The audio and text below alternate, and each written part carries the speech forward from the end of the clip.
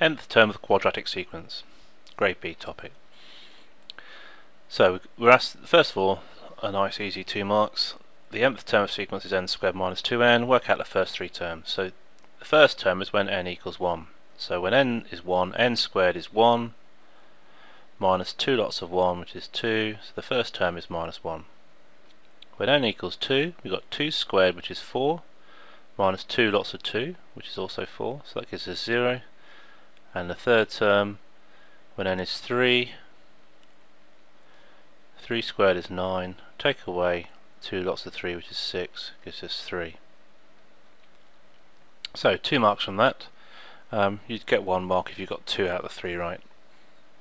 So now we've got a sequence we actually have to work out the nth term for. Standard method for this is to look at the difference between the numbers. And we go in 1, 2, 3, 4. So it doesn't have a constant difference after the first set of differences, but on the second one we can see it's going up by 1. Okay, so our standard quadratic sequence 1, 4, 9, 16, 25, that goes up by 3, 5, 7, 9, and the common difference there is 2, and that's the sequence n squared. So what we should know from this is that this sequence that goes up by 1 is based on a half of this, so it's a half n squared. So if we write down a half n squared, there's n squared. Let's try and write down the half n squared now. So we've got half of n squared is 0.5, 2, 4.5, 8, and 12.5. And we've got to get from that sequence to this sequence, which is 5, 6, 8, 11, and 15. So what am I doing to get from here to here? Well, I'm adding 4.5. Here I'm adding 4. Here I'm adding 3.5. Here I'm adding 3. And here I'm adding 2.5. So this sequence is actually decreasing.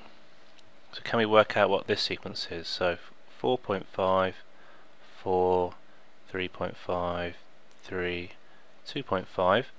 This sequence is going down by a half each time, so minus 0.5.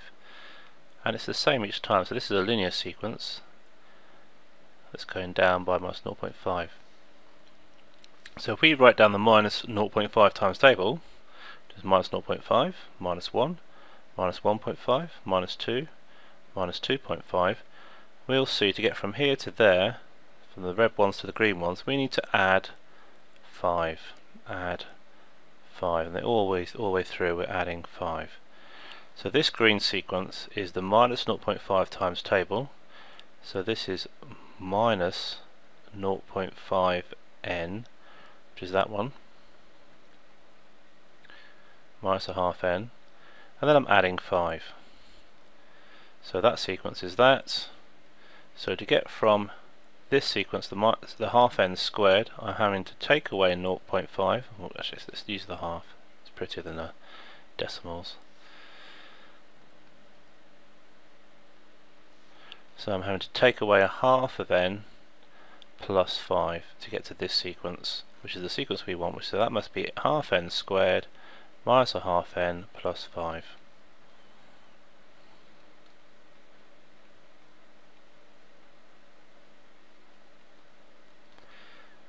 Okay, 4 marks.